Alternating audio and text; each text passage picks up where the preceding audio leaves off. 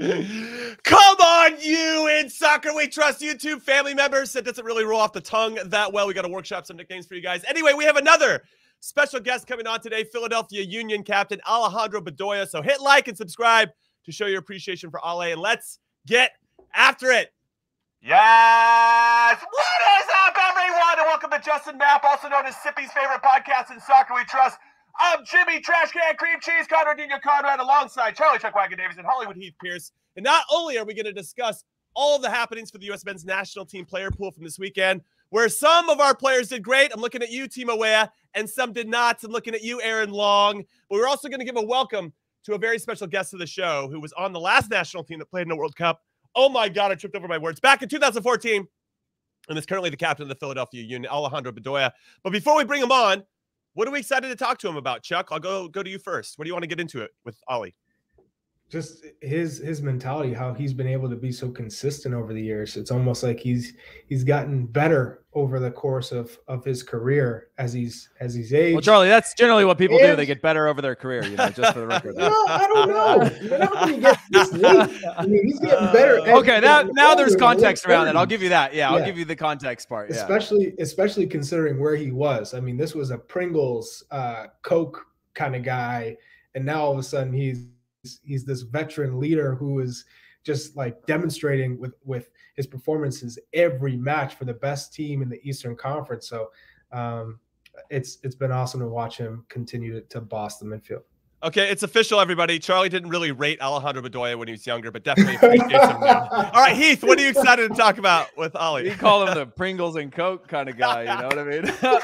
By the way, that if you have Pringles and Coke, that'll get you right into a team in Sweden. They love a good Pringles and Coke after a match on the bus home. They do. But no, I'm excited just to catch up with him again. As Charlie said, I know I gave him a little bit of a hard time, but this is a career year for him in terms of certain statistics, and I think leading a team in a different way as he evolves physically, I think is a really interesting point. And also being part of this project that is Philadelphia. It's not always easy to be one of the veterans having to constantly work with some of the young players, although the young players haven't exactly been having the same role as we've seen in years past. But I'm excited to talk about it.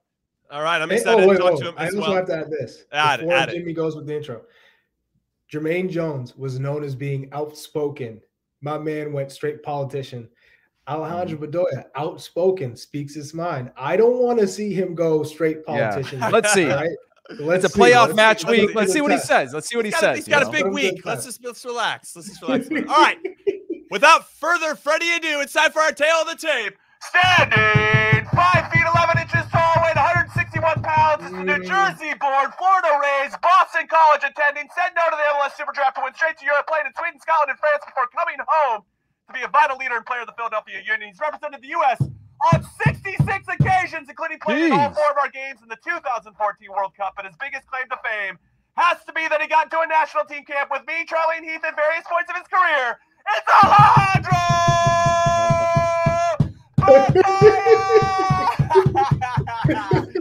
Ollie, what's up, dude? Great to see you. Wow, what an intro, guys. That's unbelievable. First of all, how do I get a nickname like that, Jimmy? And what the hell is wrong with Pringles and Coke? Are you what? Come on. I agree. Also, I just want to say for the record, this is my first question to you, Ollie, is that I picked the Philadelphia Union to win MLS Cup, and these other 2 guys went with LAFC. And I'm just throwing it out there. I'm getting ahead of it. Yes, let's go, boys. Good. Wow, I mean, just throwing us under. Okay. Great teammate. On the bandwagon, and I like that jersey. Gotta respect that from Jim. Yeah, just throwing it right out there. I thought this was I thought we had this brotherhood. When you go on the national team together, you just kind of stick together. But Jimmy just quickly threw us right under that one. Well, that's I think Philadelphia's got the sauce. Calling me a Pringles and Coke guy. My gosh. Like I was a bum on a Sunday league team. I'm just make it. So Ollie, my real question then, you guys are having a terrific season with Philadelphia Union. You get that first round bye. We've seen that first round bye for a successful team isn't always in the best interest of the club because maybe you lose a little bit of rhythm that you've established in the season. How are you and the team kind of managing watching other players and other teams play in the playoffs and you just kind of have to wait? Yeah, no, I think, well, this year is a bit different. It's not like the other years where you did have to wait about like 3 weeks, if you got Right. that first round bye. So that's better. But yeah, I've seen some of the results and some of the score lines. As Charlie knows, when you get kids, it's tough, or Jimmy as well.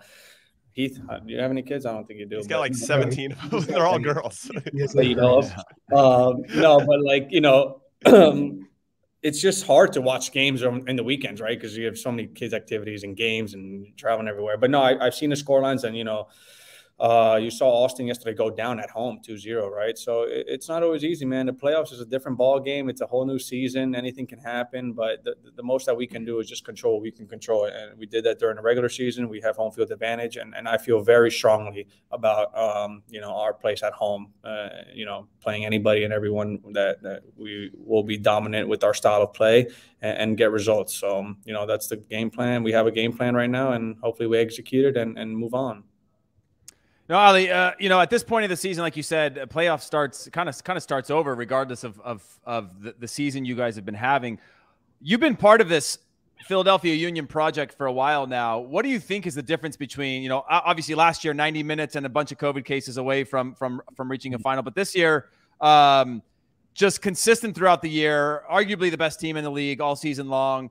What's the difference year over year that sort of keeps this thing moving forward without it sort of, you see these projects and you go every fourth or fifth year, you got to start over, but this seems to continue to get better and better year in, year out. Yeah, no, it's just that level of consistency we've shown is just incredible, and it's tough to do in the league where there's so much parity. But credit to all the guys who have come in, the players that have been scouted and brought into the team, the academy doing well with the homegrowns, getting them ready to come up. But, I think we just set a certain standard and from a cultural standpoint in the locker room, whoever comes into the team just understands their roles very well. Jim is a great manager, which is important to be as a coach.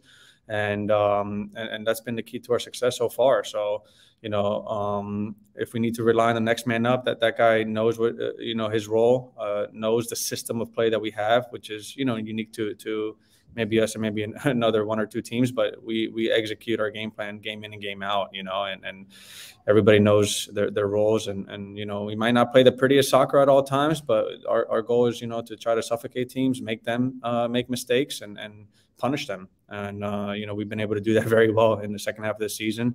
And we're hoping to do the same here in the playoffs. Ali, I don't know if you can see the YouTube comments, but P. Morton's coming for you. He said, Bedoya has his coach at a press conference demeanor down pat already. He's got a whiteboard behind him, too. He's got a whiteboard behind him with if you guys want to go over the X's and O's. All right, this question is for Coach Curtin. Could you move aside? Yeah. Hey, no, but I will say this. What's changed a lot since I first came here is just the quality of player, too.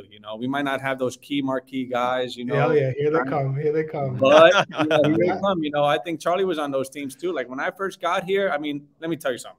The biggest difference for me is at center back position. No disrespect to my previous teammates, but that's been a huge upgrade in terms of the spine of a team. Guys that can hit a ball, ping a ball with laces, diagonal switch of plays and playing through the lines. Like when I first came here, we got Austin Trusty on loan at Arsenal, and you're throwing him under the bus. We got Mark McKenzie at Gang throwing him under the bus, and now you got you do have the best center back pairing in the league, Trusty's developed, but he couldn't do that when he first was here. Okay, I'll give you that. He would tell you that's true. If you're looking at this next match, Cincinnati, they've played you tough in both occasions, right? They beat you handily in Cincinnati and a 1-1 draw in Philly. One of 5 teams to do it. What makes this matchup so difficult? Is it just because Pat Noonan knows you guys? Is it that simple? Chris Albright, Pat Noonan, they go, hey, we've been in the locker room. We know how they operate. We know how they like to attack. Or is it down to the players that they have in Brennan Vasquez, Lucho Acosta, and Brenner? Yeah, I think I don't think it's just as simple as, they know what we're all about and how to attack us and things like that. I think that's a good storyline. But I think it's more just the style of play, how they play. There's not many teams in the league that play with 2 strikers up front, right? And when you got a guy like Vasquez who can hold up the ball, who's strong on the ball, who's quick getting in behind, he gives every, defense a problem. And that's no different with our team, So him and Brenner's been having a great season this year. And with the Costa just drifting anywhere and everywhere, behind them, they're a lethal attack. So, and they give every defense problem. That's no different. So our defense has to be at their absolute best, against them, because they'll punish you. But, we know they have weaknesses too, like every team. And we got a 1-1 result here, which is disappointing at home. But I think this is the playoffs, and they're coming here in a hostile environment, and we're going to do everything to kind of try to suffocate them and press them, get goal off of turnovers, and not allow Acosta too much time and space. Yeah, he's definitely the catalyst. You got to get a couple people around him for sure. But I actually want to get back away from this game a little bit. There's got to be some secret sauce that's happening with the Philadelphia Union Youth Academy.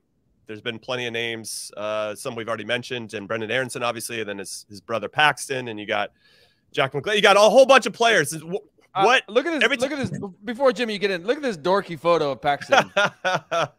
his arms awkwardly down by his side. Ali. I mean, what's going on in this photo, man? I've got it in a hard case. Is he wearing a helmet on his head? Yeah, like Lego head. I've got it. It's a number card, so I'm keeping it. So it's gonna be worth something someday. It better be. This guy's supposed to be good. If you need that signed, let me know. I mean, you must. Do you just kind of? Wow, we got another one of our players from the Youth Academy training with us today, and this kid can absolutely ball. I mean, it's pretty remarkable how consistently you guys are producing these players. Yeah, when you say that, and they do come up, right away, I'm just going to make sure I smash them. Welcome to the first team. Welcome to the first team. No, I think, I think, what they've done here with the academy, just on the soccer side of things is incredible. But also, I think, at the school that they have too, YSC, I got to give them credit too, because a lot of them have a good head on their shoulders. They got the right mentality as well. They're willing to learn. Charlie was here as well, and you saw a lot of these guys always asking our experienced guys like ourselves, questions, staying after and to participate in extra training, whether it was shooting, working on their finishing, working on their crosses, their turning, things like that. So it's great, and there's so much talent in the region, in the area. But even now, I was recently at a game after one of our trainings. They had like a tournament or something. And you got the U14s, U15, U16s. And these kids, I mean, they're getting them from all over the place. I mean, these guys are coming in from Cali, Arizona, Texas, like not even just in our region anymore. So, I mean, there's some good scouting going on, and all this data and analytics now that's coming along. So it's fantastic. But it's cool. And they're keeping me young and fresh, because they're not just going to take my spot, easily. So they got to earn it. Well, yeah. I mean, it certainly seems like, you talked about laying a challenge into them. How soon after the announcement of them moving to a new facility, the team moving to a new facility, it's going to be unbelievable. And you probably won't get to experience much of it once it's fully done. How long after that did it take for you to lay into a challenge on a young guy to be like, these guys are going to get it good? How long into the training before you laid a challenge into somebody on that one? Oh, no. Well, I'll just wait to see how they handle it. You get some guys that, maybe come up and are really confident and, they want to try to step over or two and try to meg you. Oh, the first guy that tries to meg me, forget about it. That next play, they're going down. Well, my serious question is actually this, right? So the new facilities they announced are going to actually bring the players together. So the school, the players, if there's a residency academy, all these things are going to come into one roof as the next step of this process of now having these players in and around the first team where they can experience it, having them down the hallway from a player like yourself who's played in a World Cup. How important is that in terms of the future evolution of the club and the next steps in that journey? I think it's very important, because I think part of the process for a young player to learn is to see how the first team operates, see how, the older veteran players or even the young talented players who are on the first team handle themselves, right? How do they manage themselves, how they train, how fiery it can get, and just looking at the first team, how we train and how we go about things. So I think that's part of the development, and I think it's crucial for everything to be in the same place, in the same area, because I think that interaction too goes a long way. Like I remember even as a kid, if you're able to cross paths with the professional or whatever, you know, a position that you aspire to. I think that gives you real motivation. And I think it's important to have those, you know, moments where like maybe the first team is coming off the field and you're coming on with your team to go training or whatever. And you're able to just chit chat a bit, or even get some feedback, you know? So I think it's important, and I think it's huge, and the center looks amazing. And I think it bodes well for the future of the union. I want to talk about your leadership qualities, captain. You know, you've played in Örebro in Sweden. You went to Nantes. You went to Rangers, Helsingborg. Of all the captains that you've played for and with, whose kind of qualities have you tried to take with you? You know, what were some of those qualities that you appreciated versus the ones that maybe you thought, not the best captain, I don't want to lead that way? Charlie, don't make him talk. Don't make him say nice things about me, right? He's going to get shy. Hey, he's going to get shy saying that about me in front of me, you know, Charlie? Like, That's funny. That's funny. No, I think I've taken a little bit out of everything, you know, because initially I was always the type of guy that just leads by example, right? Like, you know, I'm going to put the work in. I grind it. I put the grind in. And you're going to, you know, want to go after me because it's just the way I handle myself that you know, you're not going to be let down. But over time, I understood that I thought I had to raise my voice, you know, that guys weren't just going to just follow me based on my work ethic. That's part of it. But I have to really show out and show them that I know what I'm talking about, or that they can understand what I'm trying to play, right? Because part of the understanding on the field is you have to be able to talk through things. And I wasn't always the best, you know, because I'm a passionate, fiery guy. So I can just, you know, F off or this and that. Really, really get way too emotional, right? And so I had to harness that. You sound like a dick. You sound kind of like a dick. I'm not going to lie. You know? Sometimes you got to be tough, but I think that's passion. That's what I learned because, you know, some guys that were captains before, I didn't like how they handle their business. I didn't like the way they talk to you as if like they were the know-it-all and they, you know, you're always wrong and they're always right. Like, I didn't like that. So I felt, you know, whether I let emotions get the best of me at certain times, like I knew that after training, this we're all trying to get better, right? So I got to put my arm around you, the younger guy, whoever I was, you know, getting an argument with or whatever, getting heated discussion with, and just let them know, like, look, this is what I was trying to reference. And, you know, I think more and more now, it's always about just like, look, this is how I'd like you to improve. This is what I think you should be doing. How do you see it? And, you know, get that constant feedback and more conversational. And I think that's just how I handle my business now. And I'm willing to, you know, talk it out with everybody now, more so than I used to, in the past. Okay, so let's tie in some national team experience for you with what you're talking about right now, because similar to Heath, you were named to the 30-man roster in 2010, didn't end up making the final 23, but you did play for us in 2014. Tell us that transition and how you felt. We know a lot about Heath's experience, and obviously massive disappointment, of course, but how did you balance that emotion and being emotional at that age and then making sure that you were ready come 2014 to make that team instead? Yeah, for that 2010 camp, I was kind of more like, you know, I was more of that like happy to be there kind of guy. You know, I hadn't really established myself yet. I had, you know, a good breakthrough season over in Sweden, but I felt like, you know, it was still kind of early. It was like shocked to be part of that camp. But yeah, that was kind of brutal. I remember that you get the phone call in your room and like, hey, come on down. And you go down and, okay, yeah, sorry, you're not going to make it. An hour and a half after they were supposed to have us come down. Like, keep your phone yeah. It's like 1:30 He's not bitter about it at all, by the way. Oh, no, I was there. I was just there to have fun too, Alejandro, just for the record. You know, I was just there to enjoy it.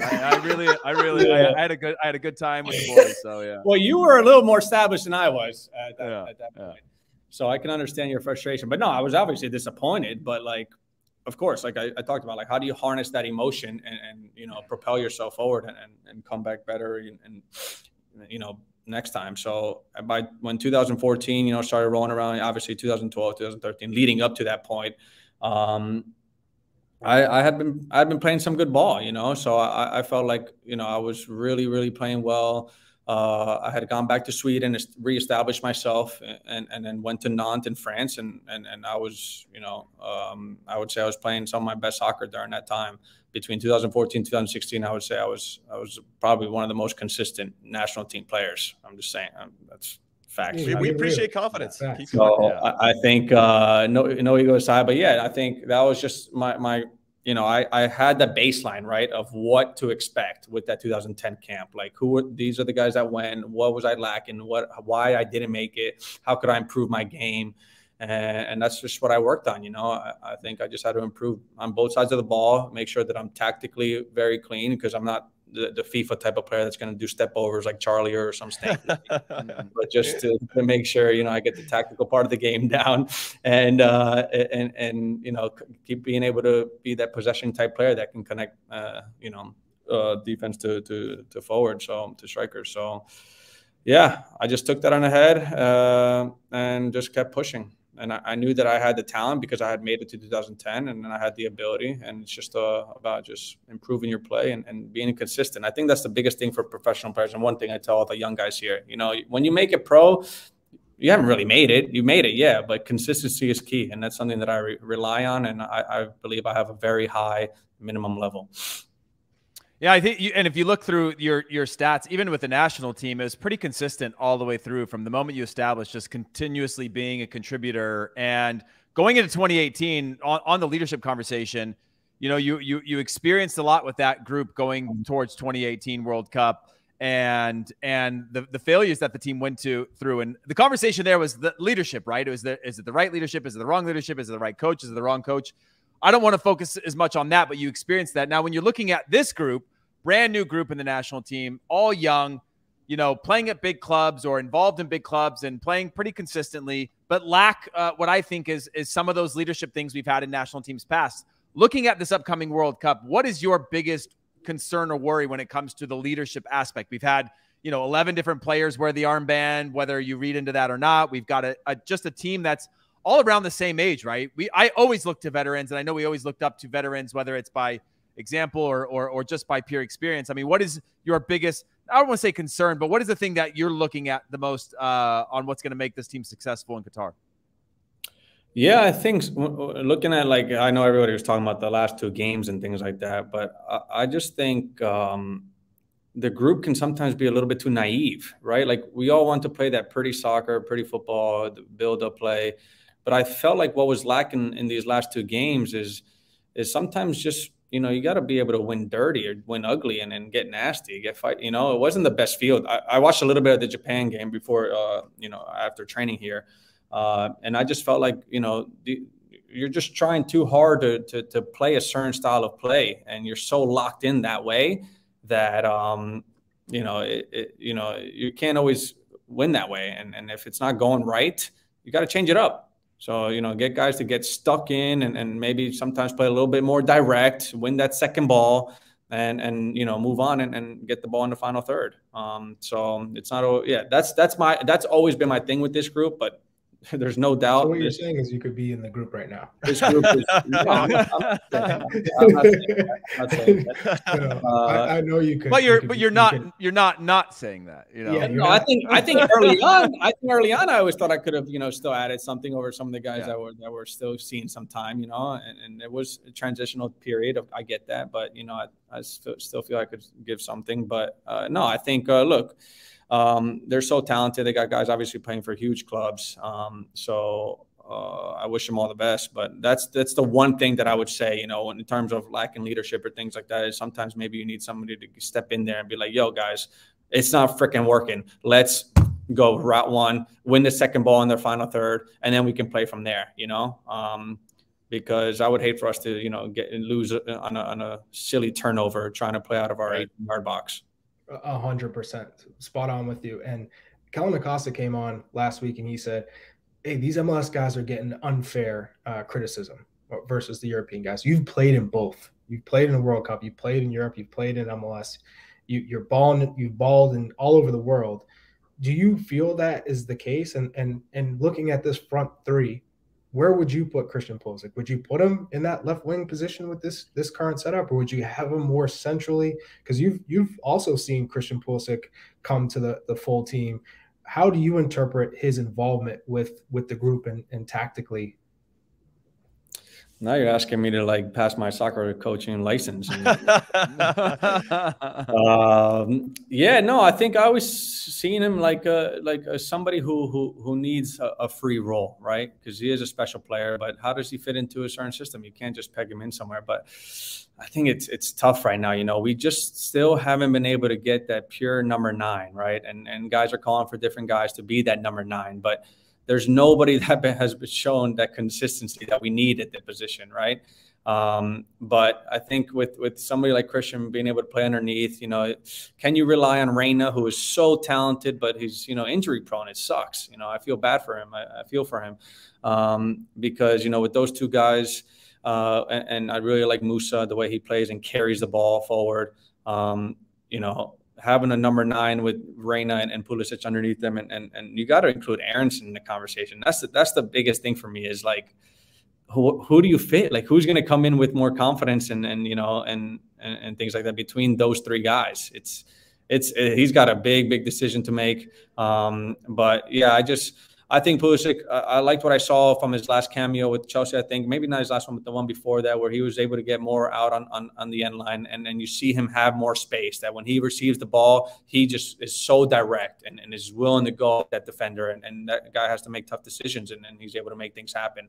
So I do like him playing out on the left, being able to come inside on his right foot and be really direct. So I love that Coach Bedoya is with us today, everybody. So this is nice. Yeah, how did it turn into this? Jimmy, before you ask the question, I just want to point out that Charlie's brother's in the comments right now saying that he megged you back in the day. Is there some truth to that? That he met? Yeah, I mean, there's no chance. That was one of his dreams in Stockholm. I just want to point out that it was right around the 20th minute mark when you shot back at Charlie for the step overs thing, and then all of a sudden, you know, we started getting the comments in there. He's got Charlie's back saying he megged you. So I thought maybe a step overs was a Boston College thing, since you guys both went to Boston College, you and Charlie. All right. So one of the traditions that we have here, Ollie, is jersey swaps. We need your best jersey swap of all time of your career, and maybe your biggest regret, where you went in there, asked somebody for one, and they kind of gave you the Dikembe Mutombo finger, saying not this time. What do you got for us? Who's the best jersey swap, and who's your biggest regret? The best jersey swap. Yeah, who's hanging up in your house right now, framed? I got nobody. I got nothing hanged up on my house, actually. To be honest, and you're an art guy. Because he's got his that's because that expensive art is on the wall. You know what I mean? Exactly. There's no room for those. But no, oh man, that's a tough question. Put me on the spot. I would say. I think like Zlatan. I think Zlatan was a cool jersey when he was at PSG. Say that's pretty cool. Jesus. Yeah, when he was at PSG. And what's funny, there's a long story short. You know, my wife is a physiotherapist. You know, she's worked in Sweden. Charlie knows. And when I first went to Sweden, of course, like Zlatan's a folk hero there, right, in Sweden. So everybody looked up to him. So I thought when I got to play against him in France, that was cool. And then we linked up in a tunnel after, and we were just talking because I talked in Swedish. I was talking shit to, or can I curse? I don't know. Sure, go for it. Yeah, we were talking shit. I was talking shit to him in Swedish on the field. And then he asked me after, how did I know Swedish? And I told him a little background story. And my wife had actually worked in the similar clinic in Malmo back in Sweden with him, and he actually remembered that. So that was pretty unique. That was pretty cool. That's cool. That's a good one. What about biggest regret though? Biggest regret? Who turned you down? Who'd you go for and didn't get it? No, not that I didn't get it, but I'm not going to name any names. But it was in France, a swap with a player, and the jersey smelled terrible after the game. And even after the wash, it was lingering, and it was terrible. I just had it. Actually, I just got rid of it.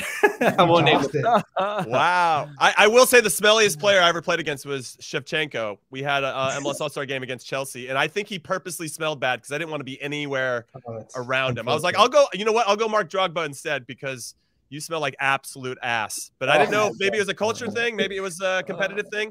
I have no idea to this day, but I knew Bedoya asked for Cristiano Ronaldo's t-shirt when they were hanging out together in South Florida.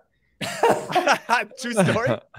Confirm or deny before we let you go, Alejandro Bedoya. No, could not be more false. I bet hey man, let me get that t-shirt. Let me get that t-shirt. You don't need that. They're hanging out in the Fountain Blue together. Oh, we're talking about the World Cup, and then he said, By the way, hey, Cristiano, could I get your T-shirt? Alejandro Bedoya, the best would be hanging out by the pool. He'd always walk up to the shower that was outdoor shower, by the pool, and just. I don't think he actually wears a T-shirt when he's by the pool. Invisible T-shirts. Alejandro Bedoya, good luck on Thursday against FC Cincinnati, Philadelphia Union. That game kicks off at 8 p.m. Eastern. Make sure you check it out and support this man and the Philadelphia Union against FC Cincinnati. Ali, thank you so much for your time and for your insight. Yes, we wish you the best of luck. Let's go, boys! Woo! That was Alejandro Bedoya. We are in Soccer We Trust. We're going to take our first and only break of the show. When we come back, we'll do a little recap of all the U.S. men's national team players and what they did this particular weekend. Don't go anywhere. The UEFA Champions League on Paramount Plus. 9 months of heart-stopping, hold-your-breath exhilaration. That's brilliant! With more magic and more drama. While a former Bavarian nails the back of the net in Barcelona, an American trades his stars with zebra stripes, and a Norwegian creates sky blue spectacles. Oh, so stream every sweat-soaked second of regulation time, stoppage time, and extra time. Beyond magnificent! This is the best of the best of the best. This is the UEFA Champions League. Stream every match live, exclusively on Paramount Plus. Welcome back to In Soccer We Trust. I'm Jimmy Conrad alongside Charlie Davies and Heath Pearce. And we just had an awesome interview with Alejandro Bedoya, who I actually forgot. I mean, I knew he was part of the 2018 team that didn't qualify, but he really has gone through every emotion I think he possibly can, where he was one of the last cuts in 2010, made the team in 2014, got to the group of death, and then didn't qualify for 2018. He should write a book. That's pretty much what I am going to say. Charlie, he's a fellow Boston College player, and thank you for wrangling him to get him on the show, along with everybody else, our producers. What stood out for you with regard to anything that he said? Because he's really echoing the same things that we're talking about with the U.S. men's national team in particular. Yeah, I would just talk about his leadership and his ability to get the most out of players, and the emotional roller coaster he's had to ride in terms of his career, not getting the credit he deserves, fighting for everything he's earned. It's crazy. He's just a top professional, and one that continues to deliver for the Philadelphia Union year after year. And people count him out, and he still delivers. And you hear him talk, and you're like, we could use a player on the U.S. men's national team like that. This is a player who's playing every week for the best team in the Eastern Conference, and top 2 in the league. And he could be that midfielder who could come into a game where we need to grind it out. You're talking about a professional who has seen it all, who can organize, who can rally the troops. Both the emotional leader. Not that this team desperately needs it, but I'm not saying that they desperately need it, and I'm not saying that they do desperately need it. I really believe that Alejandro Bedoya is one of those players that is a locker room guy, can hold people accountable, and maybe for a young group of players could be someone who would be valued. Oh, that would be amazing. Alejandro Bedoya for the national team, almost like a player assistant coach kind of role, where he could do a little bit of both, because he obviously got a tremendous insight. I want to give a shout out to Lisa Roman, who is in the chat right now. She also hosts the Attacking Third, one of our podcasts, the podcast family for CBS Sports. Make sure you check that out for all things women's soccer. They got it down, and it is awesome, and I highly encourage you to go subscribe to that as well. Heath Pearce, how about you? Alejandro Bedoya, anything that he said that stood out for you? Also, shout out Lisa and their social handles. If you put those notifications on, you are up to date on everything going on in the women's game, which is amazing. It hits my phone, and I don't have to scroll the Twitters all day long for things. But yeah, for Bedoya, I think it's interesting because in retrospect, just thinking about this, you realize that there's outside of I'm blanking on his name at right back with us right now. DeAndre Yedlin. DeAndre Yedlin. There's not one person that those players can look to and say, oh, okay, Alejandro Bedoya fell short in 2010, right? Just starting his professional career, but got a taste of it. Then he was in 2014, went through the failures of 2018, and now he can be in a locker room in the worst of times, and you look somebody like that in the eyes, and they've got something to give you, right? Whether that's words, whether that's action, whether that's experience. We don't have that in this team. And I think that was more of a highlight than anything of just, who do you go to? Who does this team turn to? And I get the idea of a new generation. These guys have gone through it. They've grown close. But I wonder, is there one or two players when we're thinking about, could it be and again, do they fit the system? I don't know. But is there one or two players that haven't been involved that you just need around. Shit, just bring them to sit in the locker room. Just be like, hey, special advisor to the team. For the I vibes. need somebody who's been. I mean, I know Greg Berhalter did that, but once you cross that line into management, it's a lot harder. Yeah, you can lean on that in your coaching and take the things you like and don't like. But we're going to go into a locker room with a bunch of guys who can't look at anybody who's done this before outside of Greg Berhalter or his staff. And I think I don't know. We talked to Kareem Abdul-Jabbar before the 2010 World Cup. Like, who is it that you can bring in? And I say this because I watched the Redeem team, and they were bringing in somebody every day from the military or whatever to motivate these guys. Like, who can you actually have around this team going into this to actually just give some of that information to the squad? So even though they don't have it, they feel like, one, they've got somebody they got somebody from another generation writing for them, but also just giving them pieces of information that will help them when times get tough, because hopefully it goes glorious.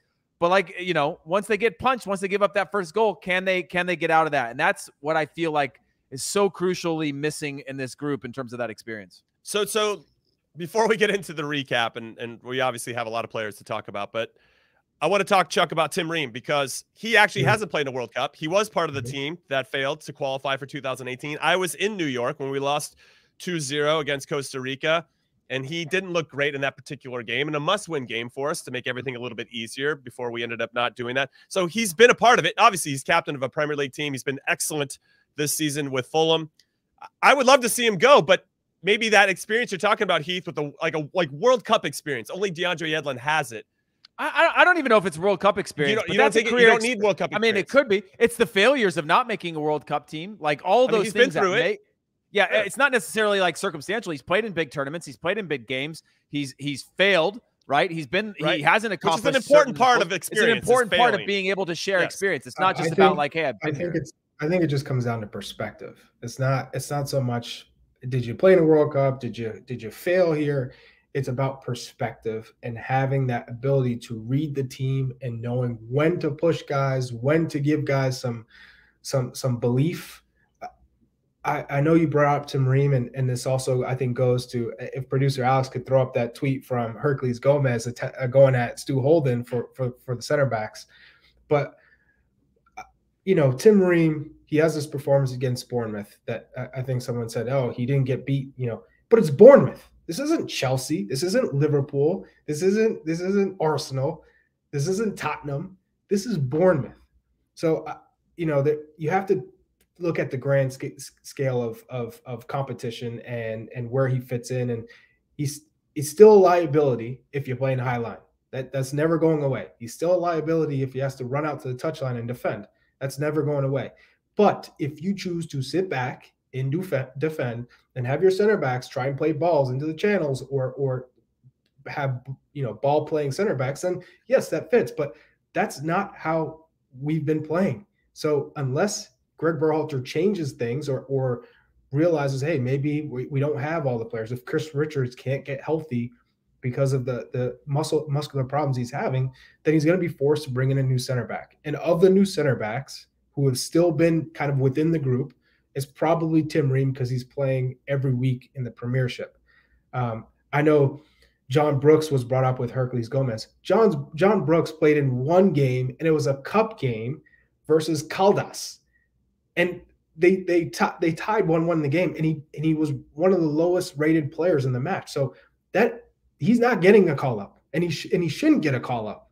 And so I don't want to hear about John Brooks because people aren't putting into the equation. Yeah, he might have the talent, quote unquote, but what's the personality like? I've heard a lot of stories. I'm not even going to get into it, but I've heard a lot of stories that doesn't translate well into maybe being a third or fourth choice center back in this team.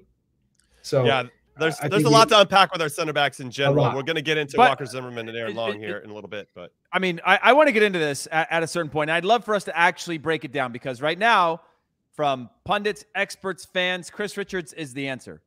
Chris Richards' last 90 minutes was in, I believe, I have it right here. Looks like September 11th, 2021 for his club team. Okay, let's get into it. We are That's his last what? 90 at the club level. Club level 90 minutes. Okay. Yeah. So over a year ago was his last club level 90. I believe. I don't think he started one. He hasn't started one, right, for Crystal Palace in a league match, right? It's been mostly just a couple of minutes here, and he's had maybe 45 somewhere. That is the guy that we're talking about who hasn't had a big game for the national team. And listen, I want to poke holes in all this because we look at one moment for Aaron Long got absolutely burned, and everybody's waiting for that. I could take videos of all of you guys having a crap game and run on it. But what I'm saying for Chris Richards specifically, no, but this is, I hope he's fit. Doesn't exist. I agree. This is not one moment. You know, this is this is a. But what I'm up. saying is generally, it's people are taking one moment and using that highlight to tell a story. I'm not saying that's how they always do it. I know, but I'm not saying that. I'm not saying that that's not how they always do it. I'm just saying, right? The people are mounting on. Aaron Long is in horrible form right now. He's not confident. I think a lot of our national team players aren't in great form right now. But when we talk about Chris Richards, this is a guy who hasn't played 90 at the club level in over a year. And because we have such bad form of our center backs, he is number 3 on our list. Like to me, that is insanity. When you have a player like a Tim Ream who's been playing, John Anthony Brooks, I get it. Hasn't played, out of the picture, all those things, get it. Tim Ream's a different conversation. Guys that are playing at the club teams are a different conversation. But to just automatically keep moving Chris Richards up the depth chart when he hasn't played it 90 minutes in over a year at the club level, and he hasn't had a huge. He's playing in the Prem. I mean, he's playing minutes. He's getting minutes in the Prem. He's not playing 90 minutes and not playing at all. He's playing for a team. He was playing like 3 minutes, 5 minutes, and then he played like 30 minutes. Like, okay, is that still and then he for Crystal Palace and two center backs above him who are gonna start regardless of who was the third, fourth choice. That like two full internationals. There's a big difference between playing for. But I don't want to use this I don't want to take any credit away from players playing at these clubs, but playing for Vancouver Whitecaps versus being the third center back choice at a Crystal Palace. There's a big difference.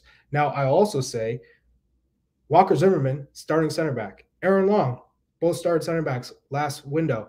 They're out. They're not playing a competitive match until over a month from now. So you can go to a camp, but they're not playing a competitive match. Yeah, they're both out of form, and they're not playing in a competitive match for 90 minutes in over a month. So and for the record, by the way, we should give context to everybody here, though. Is got to be moving up this depth chart just because one, he's playing. He's got an important part of the Celtic back line, and he's playing every match, playing Champions League. I think just by default, he's now moving up the depth chart. Yeah, I agree with that. I just want to give context for everybody that hadn't been following the MLS playoffs. Just started this past weekend, and Walker Zimmerman and Nashville lost to the Galaxy, so now he's out. So to give some understanding to what Chuck is saying, there's going to be a camp for players to get knocked out in MLS early with Greg Berhalter and the coaching staff, but they're not going to play a meaningful game. They might get a friendly, from what I understand, but that's still maybe closed door. It's not going to be maybe as competitive as we would like, obviously. And then Aaron Long lost at home as captain of the New York Red Bulls and didn't look good on the last goal. Brandon Vasquez basically outran and outmuscled him to get to the ball with 5 minutes remaining, and Cincinnati won 2-1, and that's why they're playing against Philly and Alejandro Bedoya on Thursday. So what I wanted to jump in and say is I see some rhetoric online that talks about, like, what's the window before somebody loses their match fitness or their match sharpness? And I saw some people going 5 months, 6 months. I'm like, are you guys goddamn insane? Let's just use it as in basic normal stuff. If you haven't worked out, Charlie, if you don't work out for 2 weeks, just 2 weeks, you're like, you know what? I got to just rest for 2 weeks. You know how hard it is to get started again and to try to like regain where you were before you got hurt. It's just not that. I do think you can have a periodization plan that keeps your fitness at close. It's not match fitness, but you can keep something. Yes. But that's different than the mental and physical aspects of a game, right? You can't simulate game, but you could keep your baseline at 80 to 90%. But there's no way that you can keep that sharpness. The sharpness is different. I agree with you on the physical side, but the emotional and mental side, the decision-making side, you lose all that very quickly. Now, to your point, Charlie, which is where I think you were going to go, you can regain that very quickly as well because you're built that way. Right. But we need to see these guys getting matches. Then they need to be playing. So to your point about Chris Richards, that's great. He's playing for the Premier League, but if he's not playing games and being in these high pressure situations to make decisions quickly, it's gonna. I don't want that to start against Wales. You know, there's a difference between being healthy and being in training and coming in as a sub versus what Chris Richards is now, which is injured. That means you're not training at all. That's the big drop off from competing every week, not getting matches, so you're not match fit, and your sharpness may be off, versus nothing, which means you lose all fitness, all sharpness, and have to rebuild yourself up. There's a big difference between the two, and Chris Richards has been injured. So you have Chris Richards who's injured, and everyone's saying he's one. How can he be one? It's one if he's fit and not playing. He's not even training. So that comes down. Then you have Long and Zimmerman, who are both out of the playoffs, haven't looked sharp. I'd say Aaron Long has really regressed as of late. And then so now you have Mark McKenzie, who's playing but doesn't have the trust yet of Greg Berhalter. Cameron Carter-Vickers, who is a captain, plays a big part of Celtic's back line. I think Austin Trusty, who hasn't been called in, James Sands, who hasn't performed. I think those guys, just because of how things gone, if they haven't been in at all, I don't think they get called in at this point. Right. If you haven't been part of the process at all, a la Austin Trusty, he's not getting called in now for the World Cup. Oh, I agree. No, I think he's too far out of it. But no, Heath, this is what I'm picking up. This is what I'm picking up. So based on form, you're saying that. I'm not saying you're saying this, but you're insinuating that you would go with Tim Ream and potentially Cameron Carter-Vickers to start, or Mark McKenzie to start against. No, I'm just curious because that's where this is. I think going to go for as a discussion. Again, it just depends. Well, part of that's the coach, right? It's really hard for me to think about Greg Berhalter, who's a system-based guy, and him going, throw the system out. We're going to go with what we have. I'm trying to get throw to the system out completely, though. I mean, we can't. No, because when we're best is when we're playing in a high line, and Tim Ream's not the guy that I want in a World Cup playing in a high line. Plain and simple, right? If we're playing it in a deep block, if we're setting up in a deep block, then I don't mind a Tim Ream. I'm happy to have Tim Ream because he's good on the ball. When you defend in deep blocks and you need somebody who can pass out of the lines after you defend for periods, he's really good at passing. He has a range of passing. He can cover the field in terms of his ability to pass. What I'm trying to get to on the Chris Richards thing is it's just either let's say Chris Richards is climbing the charts because everyone else is bad, or stop talking about Chris Richards because Chris Richards has not proven anything. Now, the other guys may have proven themselves out, but Chris Richards, who has a ton of potential, is a fantastic player potentially, has not shown anything in the last 12 months that suggests that he should be a 2 in our national team. I don't agree with that. Why? Because he's played matches with Crystal Palace. He's come in the game. He's shown that he can compete, that he can tackle. 47 total minutes. 47 total minutes. All I need is 5 minutes. And I can tell you if a player is going to make a difference on this team or not. That's fair. Listen, we're all Chris Richards fans. It's not whether he's sharp. If the center back's going to pass it to the other team with no pressure, But you're telling me, a guy, if Chris Richards plays 47 minutes between now and the World Cup, that he's a starting center back for you? He would be a starting center. He played 19 games in the Bundesliga last year. Yeah. And since coming back from injury, whatever, he played one. His last match was in August of last year. Then he played a cup match against Oxford of League One, where he played 90. And in that minute, he's going to have a total of 90 minutes over like an 18-month period with his club team. And you're saying because he's around good players every day that he's starting in a World Cup? I would start him if he was healthy, but he's not healthy. But he will be healthy come World Cup time. If in theory, if he's healthy come World Cup time, he's on the field. No, but I'm saying in a world that he's healthy come World Cup time, he's starting in your national team. If he is perfectly fit in an ideal world, injuries behind him, he's match fit, he would be starting in the World Cup. Yes. Well, whoever starts for us, though, has to be nails because the second guessing of that position is going to be off the charts if we don't play well or don't get a good result. Like, well, why do we go with Richards? He's only played 47 minutes for Crystal Palace this season. Or why did we go with Cameron Carter-Vickers? We know we can't play a high line with that guy. Or why did we I'm not saying don't play. I'm not saying don't play Richards, by the way. I'm saying don't make this about Chris Richards. Make it about the fact that Tim Ream hasn't been in the national team. That's fine. You don't want to bring him in. Great. Chris Richards has been involved in the national team. Make it about Aaron Long not being in form. Make it about Cameron Carter-Vickers not being at the level that you want at the international level. But this is a other people thing. Therefore, Chris Richards. This isn't Chris Richards having proven why he should be a starter in the national team. That's the argument. He proved it last year in the Bundesliga. He proved it. That's all you need. It's just like Christian Pulisic.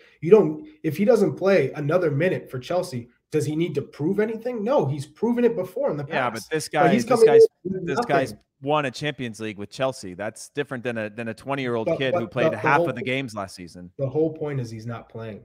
He's not playing at all. Christian Pulisic is a unused substitute right now. There's nuance there, though, Charlie. You got to acknowledge the nuance. It's different. Yeah, it's a general statement of sure. Chris Richards is not coming out of nowhere. He's played a full season in the Bundesliga. He's played with the national team and started in World Cup qualifiers. He has experience, and he's gotten a move to Crystal Palace. Now, you could argue, is that a great move if you're going to be number 3 and you got to wait your chance? Or you just go in there. Well, that was the risk he took. Right. That's the same thing that Josh yourself, you're saying, I want to go. Yeah. Now, unfortunately, he could only be a starter if one of the 2 center backs got injured or suspended. Then you take your opportunity. That hasn't happened. And on top of that, he's gotten injured, right? So the whole point of this conversation, I think, is with Chris Richards, who was already elevated as like the number 1 center back, has been out, not even training and playing for the past at least 4 weeks, 5 weeks. What do you do now when you don't have one center back who has been in Greg Berhalter's, top 4 depth chart, who's in form? Where do you go from here? Big questions, baby. Big questions. I don't know. We can have we'll probably have to break this down. We're still actively trying to get Miles Robinson on. Obviously, he tore his Achilles and was playing very well for us before that. And we're going to see if we can get him on here in the next couple of weeks to give us his own insight on who he probably won't say, and I understand why, but it'd be fun to get his insight on some things as a center back for Greg Berhalter. Jimmy, all right, let's real quick on that. I wanted to give one contextual point. I remember specifically playing, and this to kind of go against my own argument, or kind of with it as well. I remember playing games because the person who was in my position was out of form, not because I was considered the best option or because my situation was perfect. Maybe I wasn't playing, and I remember going to Wembley not playing games at the club level, and it was because either Johnny Bornstein was injured or Bob thought he was out of form that I was getting the minutes. So it's never you never have the perfect world where the best player is playing the most minutes in the biggest club, and therefore they win the argument in every way. There's holes in everything, and it's fluid. I just wanted to point that out, that it's not, you're never going to have a situation where, Christian Pulisic is a perfect example of that. No. And I'm glad you brought that up. I think that's an important injection of insight, let's say, to kind of balance out what we're trying to say. And yeah, I like this. It's a great conversation, and I think that's one we're going to continue to have. It ain't John Anthony Brooks, Jimmy. It ain't John Anthony Brooks. It's not John Anthony Brooks. No, it's definitely not him. I think Tim Ream is the one that we should all be considering in a really legitimate way. And I guess the one thing I'll add before we move into some of the big positive stuff that's happening with our team for some of our players. Is there anything? Yeah, there is. Timo Weah in particular. Nice. But I was going to say that if Tim Ream is our guy, or they bring him in and we're going to, and John or Cameron Carter-Vickers is the one next to him, or whoever it is, it's okay if we're as good as we think we are, if we're as smart as we think we are, as we are we should be able to adapt to these certain things with certain players that are in the team. If Pulisic was out and all of a sudden and we're missing somebody, we got to put somebody else that's not maybe as dynamic as him. We adjust. That's what you do. And then you try to put your best foot forward to make that happen. So at times it gets me a little frustrated that we couldn't, okay, we want to play a high line, but we're not, even with the guys that want to play a high line, doesn't mean we're going to play a high line the whole goddamn game. And that's not even really a smart choice to do. The game is fluid, and they're going to get some possession, and we got to figure out how to do it. Anyway, now I'm getting heated. Let's get to the positive stuff. All right, making his second appearance after returning from injury, Timo Weah made the most of his 25 minutes for Lille. He set up 2 goals from the right wing in 4 minutes in Lille's 3-0 win over Strasbourg. And I'm talking real assists, not MLS ones where it's like, 2 or 3 passes back and get on the score sheet to get that bonus, you know. That's fair. I got a couple of those assists, so I have plenty of time for those types of assists. And me too. I'm not arguing mine. Yeah, I won't tell you which ones of mine were actual. Nobody really knows. They don't want to know the details of my 10 assists in my career, but about 4 or 5 of those were those like second or third assists. Now, Charlie, let's talk about Timo Weah. What I loved about his performance when he came in, obviously very bright, very confident, but I love that his purpose, like he got the ball wide and he knew exactly what he wanted to do. And sometimes when I'm watching players in our player pool, especially ones that maybe are on the precipice of, are they getting time? They're coming back from injury. They're just a little unsure of themselves for whatever reason. There could be a number of reasons. But Timo Weah gets the ball, does what he does best, gets to good spots, and still has success to create these 2 assists. And I love that about him. And we need that type of purposeful play with our national team come November 21st against Wales. Yeah. What I also loved is the service that he had. I mean, the first assist was whipped across the 6, low, hard, smashed it across right to Jonathan David's foot. And the second assist is he still gets to the end line, but instead of just doing what he did and had tremendous success just lashing a ball across the 6, he opts for the cutback. So he has the vision to see the run from the midfielder. Phenomenal. That is what we need on the national team. Someone who is more aggressive, who's going to get to the end line, but can see the different options and is capable of connecting that pass, making sure that that pass gets to the player. So in terms of Yunus Musa, Weston McKennie, when they make those runs at the top of the box, they're finishing and they're getting the ball. So I'm a big fan of Timo Weah, and he's getting fit at the right time, confident and fit, because we're going to need him in Qatar. We're going to need him. I think, Jimmy. I think he's starting, Heath. I think he starts. What I also like about that, and what adding on to what Charlie said, Heath, and I'll let you jump in, is the fact that Strasbourg probably knew what Timo Weah does well, and yet he still did it, right? And I think that really speaks to his quality as well, that they know what he likes to do. They know he likes to get, go to his right, go to the end line, and he was still having success making that happen. And man, I hope that continues against Wales on November 21st. Go ahead, Heath. Our team hasn't always been great with Timo Weah on the field, but it hasn't been great with anybody in any rotation on the field, right? That's why we're having this conversation. But our team has always been the most predictable in where our goals and output are going to come from when he's on the field, right? You know what he's going to do, which means the trigger for a Charlie Davies is to get in the box, get into a place that you might score. Now, whether we score that or not is the next step of that. But with him, he gets down to the touchline. He whips the ball in. And yeah, he puts his foot on the ball at times, but it is the most predictable our team ever is in terms of watching passively or actively as a fan or as an analyst. You know what's going to happen next when he gets the ball in wide areas. It's not like, am I going to put my foot on it, keep the ball, or not do anything? When he knows it's time to run at somebody, he runs at somebody, and the next thing is a cross. And I think that simplicity in the game, while it is an art form, like you said, Jimmy, people know he's going to do it, but he still does it, and he does it well. It is really important for us in the attack to at least start creating, soccer 101 at times, which helps us build our confidence. I think I agree with Charlie there that just that willingness to get down to the touchline and do something with it. We don't always need to walk the ball into the goal. We don't need to do something special because guess what? Right now, we're not doing anything in and around the goal. We need him on the field to do that. Yeah, I'm excited to see how he plays and continues to get minutes with Lille. It's going to be really important. All right, resident number 9, Charlie Davies. Let's talk about our number 9s. Josh Sargent, 14 games played in the championship with Norwich, 8 goals, just scored his 8th goal this past weekend, and 2 assists for Norwich this season. Confidence for me is a hell of a drug. That guy's just shooting from anywhere, making good decisions, going between legs, going near post when it maybe isn't the best angle, still hitting the back of the net. I think the best thing that could ever happen to him was getting relegated, getting more minutes, getting to play in his best positions, getting more time on the ball to do his thing. Championship, difficult league to have success. Norwich ended up losing that, but they're still in 3rd. We got Haji Wright, scored 2 goals. I don't know if you think he's still part of the conversation. Natalia Sports 3-2 loss. One was a good header. One was another one running off the shoulder. He just told you he doesn't, Jimmy. Let it go. Okay, fine. Stop throwing those stats out there. Jordy Pifak had a hockey/MLS assist in Union Berlin's 2nd goal and a big 2-0 win over Dortmund. That was a real assist, not a hockey assist. He got the ball, held it up, and laid it off. And it was a real goal. Fine. That's true. But he came out with a knock in his knee in the 67th minute. In that same game, Gio Reyna only came on as a sub for 8 minutes, but I know we're talking about number 9s right now. Ricardo Pepi went 90 minutes for Groningen, but they lost to Twente 3-0. And he obviously didn't keep up his goal-scoring form as well in that one. And I don't think it's on him. Of course, it's a collective game. What are you saying? Jesus Ferreira plays tonight against Minnesota United in the first round of the playoffs in Dallas, so be on the lookout for that. Any thoughts on our 9s, resident number 9? Yeah, I would say, in terms of Josh Sargent and his ability to continue to have a presence up top for Norwich and score goals, that's big because he's had some downs, not getting called in, not really running with that opportunity. It's very easy to put your head down and not continue to produce at the club level, but he's staying focused. I think that's where he's grown and matured. So all he can do is continue to deliver. And you still have him off the team, or do you think that he's on the team? I think if he continues to score, he'll be on the team. But he's got to keep it up. He can't take his foot off the gas.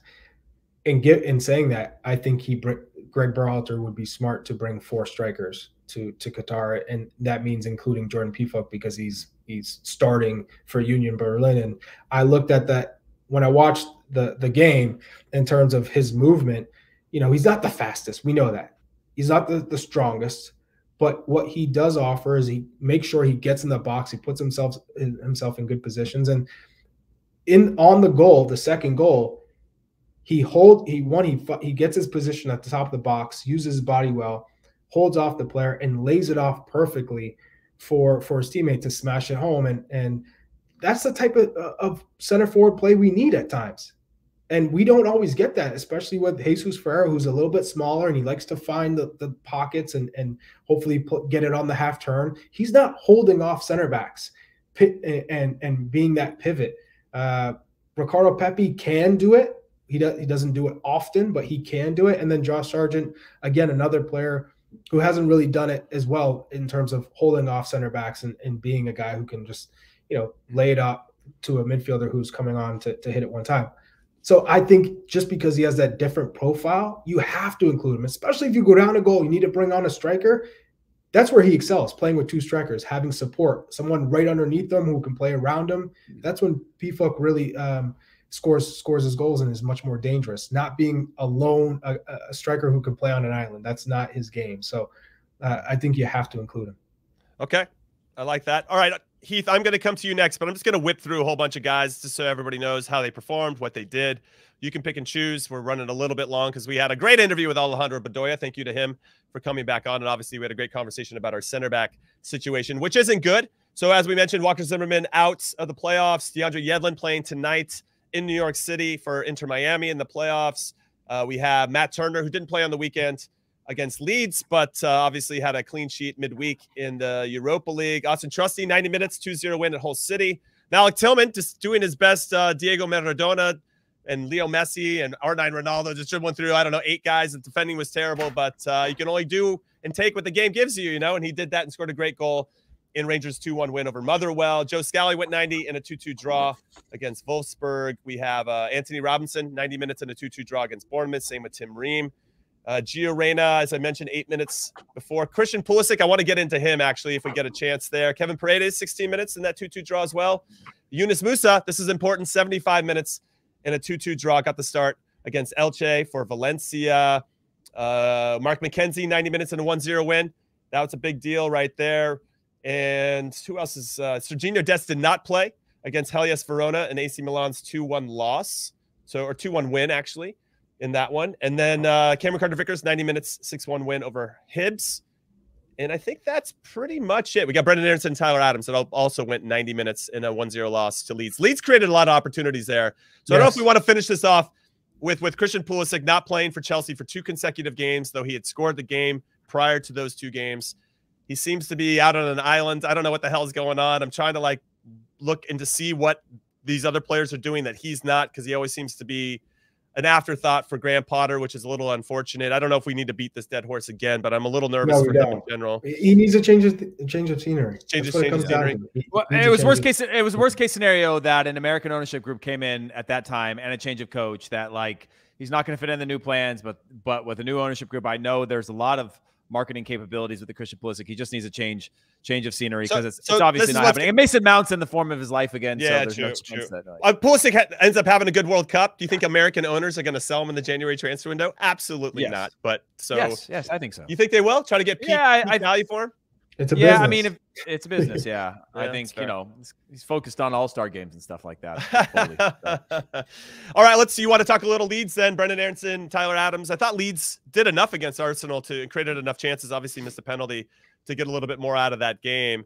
But again, what I really like when I watch these games is those guys don't look out of place against the best team in the Premier League right now in Arsenal. Heath, your team.